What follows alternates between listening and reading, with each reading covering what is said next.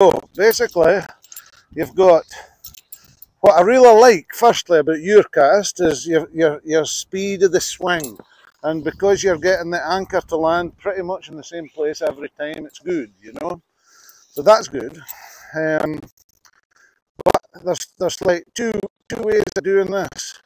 The first way is the classic way, where we lift the rod up here, and we swing down and we circle up, we wait, and then go forward, like so. So, and if you circle up and the rod's still got energy in it as you circle up, then you have to wait for that D-loop.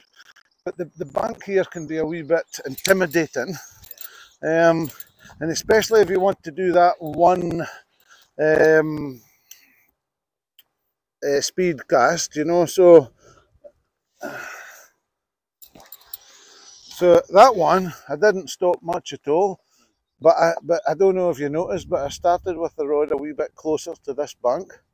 As I lifted it, I started with a wee bit closer over this bank. That meant that I could throw my anchor a wee bit further out into the river, which then means that there's more space for me between the anchor and that little turn, you know, that I make at the end of that torpedo if I do it that way.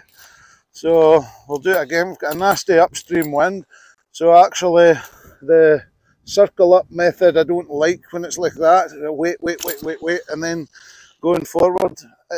It's a good enough method, but it's not the most efficient one.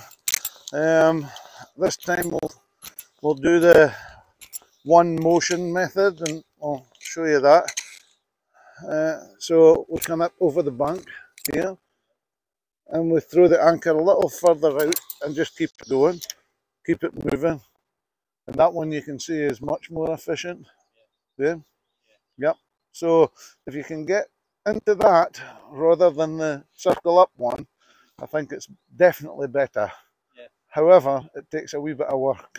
Yeah. You know, it does, because and there's a lot more room for error there as well, you know. Once you get it, you realise that it's all about placing the anchor as far away from the bank here as possible. There it hits the water, and already I'm on the way forward. Yep, yep. Easier said than done, David, but anyway, that's the difference between the two, you know. Basically, if you circle up, you're going to have to wait for the D-loop. Yeah. And if you drop the anchor out here, and you know that the anchor's going to land where you're expecting it to land, it means because you've pushed with your left hand out, we'll just show you that again. So here it is, there's the starting position, but as I'm pushing with my left hand there, as that line anchors on the water there, my rod is already back here because I've pushed my left hand out, you know. And as it goes out, I know for a fact that the line is now going to anchor there. There it is, anchor. As it anchors, bang, I'm already on the way forward. One more time.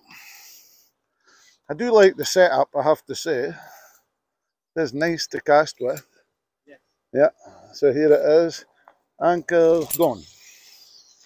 And no trouble. Right.